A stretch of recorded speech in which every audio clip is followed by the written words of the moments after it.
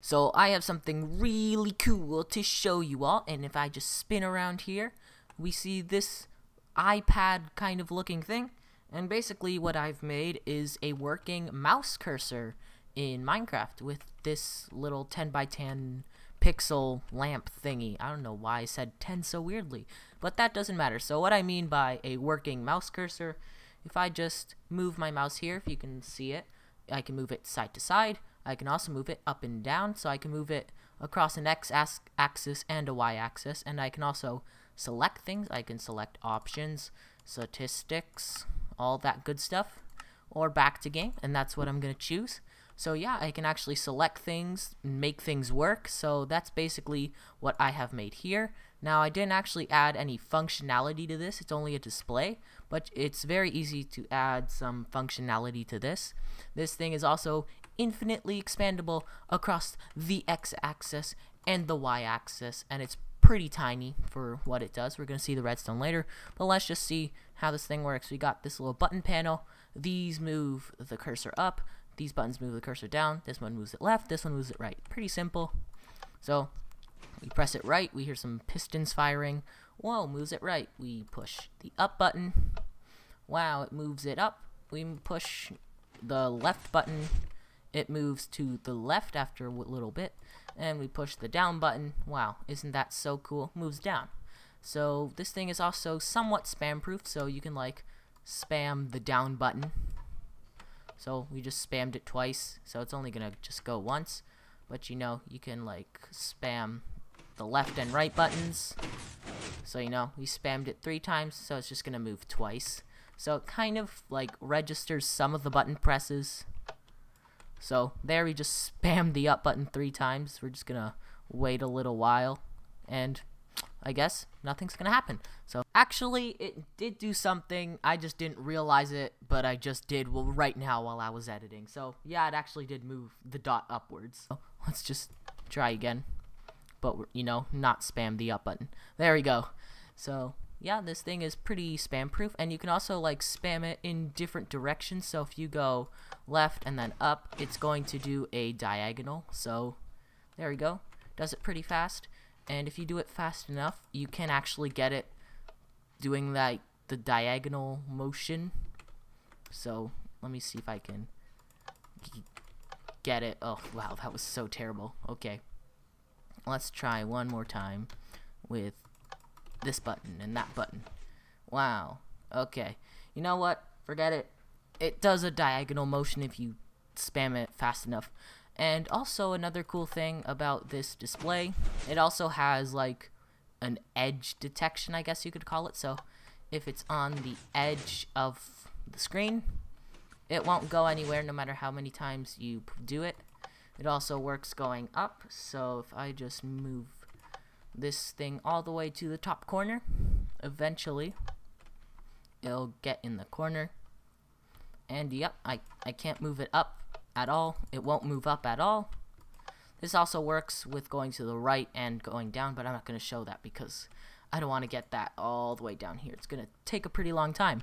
Now you might see a little bit of redstone from the sides and the bottom, but now let's look at all the redstone. Wow, look at that. It's pretty compact, if I do say so myself, and the best part is it only uses these 4 materials. So you could build this in updates before 1.5, and I'm pretty sure this works in all versions of Minecraft. So it works in Bedrock, Xbox, PC, and also works on servers. It doesn't lag anything at all. It's super robust, it's spam proof, it's just amazing in every way, and it's also relatively compact. So now I'm just going to show you kind of how this works.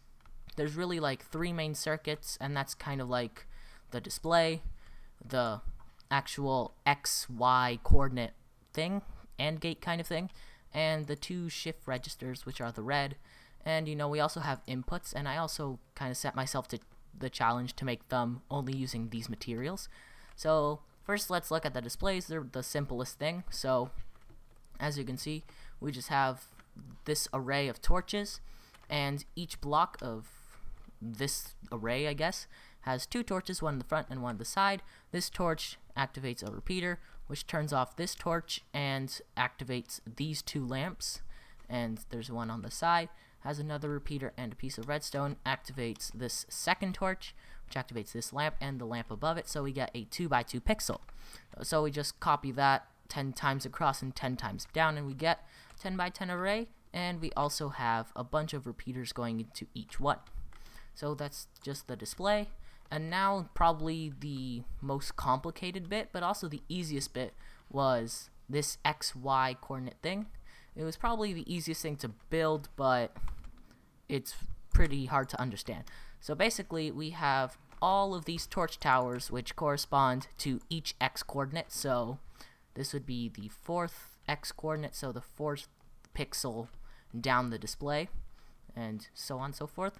And that just activates these repeaters. And this cyan circuit is the Y coordinate kind of thing, which is activated by this red circuit, which I'll explain later. But it's just these blocks that get activated, and it activates each row of torches. So basically how this AND gate works, if we just go to the corner, and that's why I kind of purposely picked it so it's easier to see, we have this row of torches because this X coordinate is chosen, so this is completely off, which will turn off this torch and this redstone dust. But if the Y coordinate is not selected on here, it will stay on, because if we just go over here, there is a torch here. It's the only one activated out of this row, and under all of these blocks there is a row of repeaters, but you can't really see them.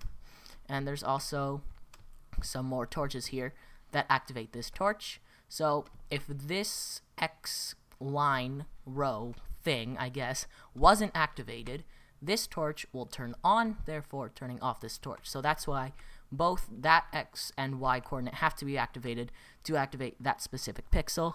So that's kind of overcomplicated, but basically all it is just a giant AND gate.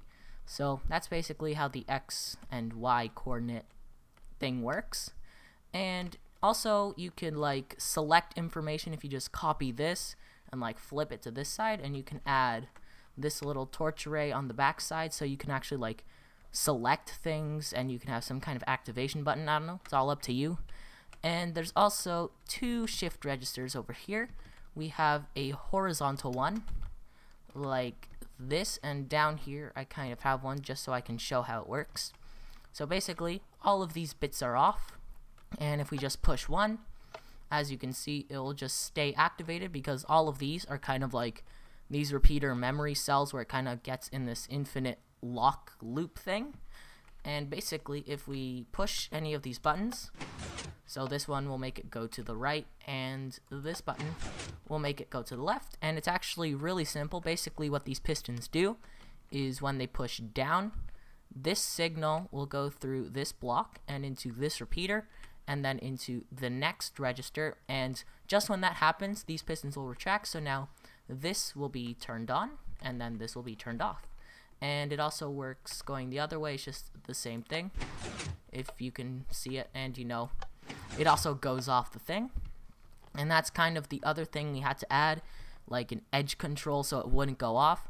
So Pro Noob, if he's on, yeah, he's on, he's the fourth one down, he helped me make this thing. Actually, he just showed me this while I was trying to figure out how to do it, and he's like, wow, look at this simple thing. So yeah, thank you for making this thing. So basically what it does, if it gets to the edge and this piston will activate, it'll activate this 2-tick repeater, but then it will go back into itself, so it kind of makes a loop, so it just goes back to itself and just activates itself, and this piston retracts and this stays on. And we kind of have that on the other side. And we also have a second shift register, and it wasn't designed by me, I just found it on YouTube. I forget the person's name, but if you just search up vertical bidirectional shift register on YouTube, you'll eventually find it. So I don't really know how it works, but I'm pretty sure it works using memory latches with torches and redstone. And then we just have a little thing that just carries the signal upwards and downwards. So that's that, and we also have one over here so we can see it working. So by default, all of these repeaters are turned on, so we had to put torches to invert the signal. So as you can see, this repeater is off, and there are 2 repeaters down here and a bunch up there. So if we push this button, that'll bring the signal up, and if we push this button down here, it'll bring the signal back down, and it's also relatively quick. And what's cool about this one, this design that this person made, it doesn't loop around. So if you just push down again, it won't go off the array, it will stay there. So that was a pretty cool feature that that person added on YouTube. I don't know, you can find him if you just search a bit. And the last thing over here is just the input circuits, which are just these buttons going into each shift register. It's really not that hard. We just have monostables going for the ones on the side, and we just have button inputs directly going into this torch ladder redstone thing over here, and this other one on the other side. And there is one more thing about this particular shift register. Now, because it uses pistons and just a straight up line of redstone, you have to add a repeater, and that kind of messes with the timings of this. So basically, wherever there was a repeater, we had to make this a 2-tick repeater instead of a 3-tick repeater. And you just do that and continue on, and just put 2-tick repeaters wherever there is a repeater needed. So yeah, if you want to build this for yourself, you can come onto this server. It's synergyserver.net. I think that's the IP. So yeah, you could just come onto my server, not my server, this server, and if I'm on, you'll see me. I'm the dirt guy over there. Wow, I'm orange too. You can just come on, and if I'm on, I could show you this thing, and you know, you could copy it and not plagiarize it, hopefully. So yeah, that's basically this XY coordinate grid. I think it's pretty cool. Like I said, uses only 1.5 pre-1.5 redstone, so it doesn't use any 1.5 redstone like hoppers, droppers, and comparators, and it doesn't use observers or all that fancy stuff. It doesn't even use locking repeaters, so really simple stuff. So hope you enjoyed this video, and subscribe to PewDiePie and me, hopefully. I don't know. Goodbye.